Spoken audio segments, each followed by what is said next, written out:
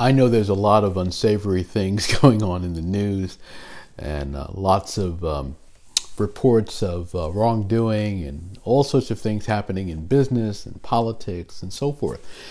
But I have to tell you that you have to be careful that you don't adopt a suspicious attitude about your market, about your business, about people who propose things to you, about your opportunities, because you just won't progress if you have suspicions all the time. If you feel that there's always some injustice going on, you're just not going to make it.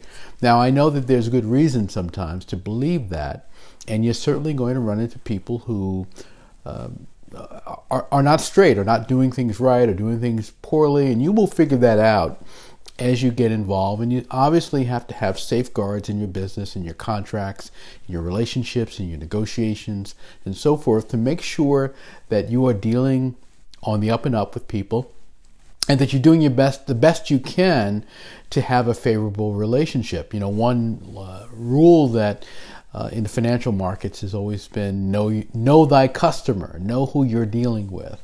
And obviously you want to figure out who you're dealing with when it comes to doing business and partnerships and alliances and joint ventures and all that. But what I'm talking about here is just a general attitude of feeling that somehow you might be taken advantage of, that you might be the victim of some injustice, that you might be involved in someone who's trying to undermine you. That's not going to help you if you're trying to succeed in business. You have to be able to look at the opportunities, look at the relationship, look at the merits of what you're doing, and see if this is something that makes sense. Not worrying about, well, if I do this, here's how this person will benefit, or this person is trying to take advantage of me, this person is trying to use me, my brand, what have you. You have to find a way to capitalize on opportunities without always thinking that somehow there is some negative subtext to it. I find a lot of people who will talk themselves out of great opportunities because they're so worried about someone else benefiting, or so worried that someone else will somehow get the upper hand in the relationship.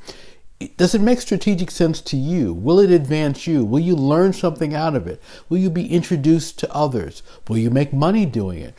You have to look at all of these things in the context. Does it fit what you want to do creatively? Does it fit what you want to do ethically? Does it fit what's important to you? And if all those things make sense, give it a go. See if it works. Try it out. Test it. See if it will work. Test out relationships and see how they pan out.